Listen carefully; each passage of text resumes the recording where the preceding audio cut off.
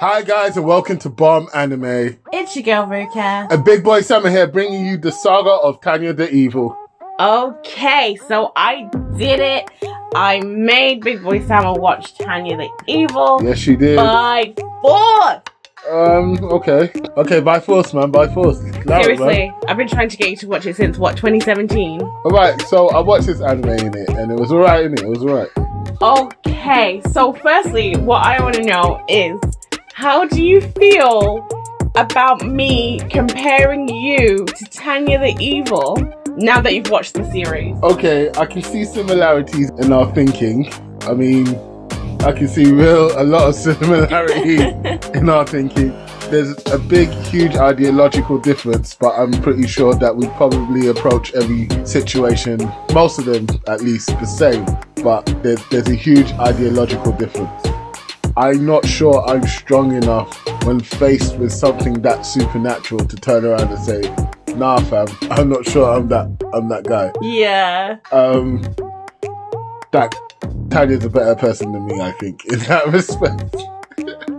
No, I feel the same way. Like, if a being is literally in front of you and they've done stuff like stopping time, reincarnating you, giving you superpowers, like, who cares if it's an alien, if they're saying they're God? I mean, it seems kind of godlike to me, so... Yeah, in the art of self-preservation, I'm going to call it whatever it wants to be called, and I'm going to do whatever it wants, because there's an immediate danger there. I'm going to be real with you. I will twist like the reed, bruv. If it says jump, I'm jumping. Because Tanya's got balls, and, like, I respect that. That's not me. I don't think. But I also think that being X is really effed up, because he used a bunch of people to go up against Tanya, but it wasn't in good faith, because the only thing that being X is trying to do is force Tanya to accept him. Those other people ended up as being collateral damage, and they actually seriously believed in God. So I just thought that was like messed up. So in order to force someone who doesn't believe in God to believe in you, you're going to throw the people that actually believe in you under the bus. It tracks.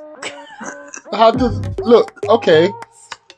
Here's a parable that I don't know if you guys I don't know if you guys have heard of this kind of story before. Not another Bible story. There's 100 lamb in the sheep. One lamb goes missing. You leave the 99 to go find that one. I'm just saying, wolves be damned, or whatever that could get them be damned. I'm gonna go and find that one that went missing. It's like the prodigal son. That story pisses me off. As an older child, that one hurts, man. Yeah, right. I'm also the oldest, so maybe it resonates with the oldest child. Leave it in the comments if you're an older child and you know about the prodigal son, and if you think it's fair. Be honest, it's fine. We're not God. We won't judge you. Stop. Humans are the most judgmental. So, what did you actually think about the series? Okay, honestly, I think it was a brilliant piece of writing, and I am so upset with myself at the fact that I didn't watch it earlier. I know that the new season is fabled to come out this year sometime, who knows. January, it's supposed to be this month. Yeah, it's not happening, fam. It's supposed to come out, but I'm glad I watched it. It was a great story. As someone who's English, watching a story about the protagonist being pseudo-Nazi was a little bit jarring, but once I got over that and looked past it and then saw them as just enemy combatants and allied combatants, it could have been anywhere and it would still be a great story.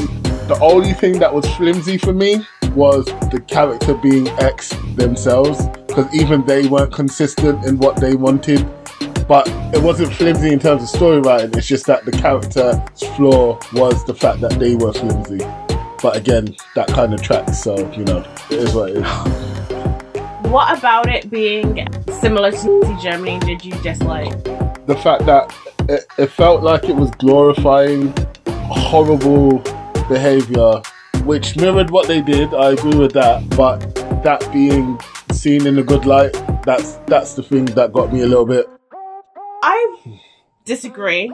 That's fine. Simply because it wasn't focusing on the terrible things that they did in Germany. Like, there was no mention of the Holocaust or anything similar to people being mistreated and tortured and murdered for no reason apart from the fact that they're Jewish. And because they didn't do that, it was only a war drama, and because it's a similar type of world, it's easy to believe that that's not going on in this world necessarily. No, I understand that, but for me it was just because they set the scene that way, it conjured up memories of that. And so that's why I said once I got past that, it was cool. Yeah, I mean, I get but you. the atrocity that I thought was completely horrible, that they did highlight over and over again, was the fact Tanya was a little girl. And they sent her to the front lines, blew her up, constantly had her in literally death-defying decisions and situations. And they mentioned it themselves, and they themselves knew that sending a little girl wasn't a good idea, but did it anyways. And then wouldn't listen to her when she came up with the reason as to why they shouldn't be resting on their laurels just because you had one strategic win. Because the girl wrote the play-by-play about how the war should go, and then you decided not to listen to the rest of the book. But to me, that tracks historically. Of course it tracks. The people that tend to be going to war are children. The army will do careers days at schools. Like, they're not... I don't know about any other country, but I do know historically, the people going to war are the young kids, or older teenagers, and it varies depending on what age you're allowed to start going. Some countries it's 16 years old. In fact, I would say at no age do you know anything about anything in terms of risking your life for someone who you don't even know's ideals, and you don't even know if the ideals you're fighting for are even real. I mean, look at the whole weapons of destruction that we had over here. They were telling us over and over again that there were weapons of destruction in Iraq, and it turned out, well, we all know how that turned out. So it's kind of like, at no point do you really know what you're fighting for. It's always kids, and the people who are actually fighting are never listened to, even though they are the ones that kind of know more because they're experiencing it. They can actually see it for themselves, and instead it's someone else who is never going to go to war over here making all of the choices. Yeah. So I think that using an even younger child was even more impactful. I loved that. Yeah, and because it's a little girl who is it was perfect. supposed to be cute. I mean, when did she start? Like 9 years old? Did she start at like 8 or 4 or something like that, and then graduate at 8? No, I mean in terms of actually going to war, I think she was 9. I thought she was 8. Oh, 8, maybe Yeah. 8. Okay, around that age when she actually started fighting. I mean, yes, it was great social commentary, because like even the wars today that are around the world that no one sees on CNN or Fox News or Sky News or any news at all, i.e. the conflicts happening with Boko Haram, the stuff happening in certain areas in the Middle East, the conflicts happening in certain areas in Central Africa, the conflicts happening in the favelas of the Latino countries, the ones that no one's talking about. Yeah. They are not adults and young men or women who have had lives and had the ability to go have kids and experience life. They're the ones who are just starting their lives, or not even just started their lives, and losing their lives. So let's be fair. It was a great spit in the face of the justifications of war, and I loved it. Like the mixture between religion, faith, war, purpose, and reincarnation. All of that mixing pot, which are the big questions. The only question they really didn't hit was love, in terms of the eros sort of love. They hit a lot of familial love and a lot of brotherly love and camaraderie, but they didn't hit the love between a lover and another lover. So that was the only theme that they really didn't touch, and it's great that they didn't, considering it's an anime and it's a little girl. Good points for that, and thank you.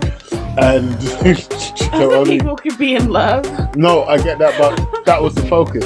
So Yeah. so it was great. It was a great way of mixing some of the big questions together to create a piece of writing that actually showed you the human condition and the human fragility and the hubris of the victor and the steadfastness of the losers. And all, bruv, this was a very good watch, and I don't know why you didn't tell me to watch it earlier. Like. Oh my god, I'm gonna kill you. I really like Tanya's facial expressions. I think it's amazing. Yep. Like, oh, it's so good. The emotions, the crazed insanity that overcomes her, like the intense emotions on such a young face. Yeah. I also like how the hair, even if it's coming over the eyes, you can still see the eyes at all times. I feel like the eyes in this animation is extremely important as part of the story. I know that we're probably about to wrap this up, but I really want to mention her training regimen for her team. That was bang on fun to watch. It was great to see her put them through hell. Justify it, even though she had her own, you know, ulterior motives, but justify it by saying, war ain't kind, so neither am I.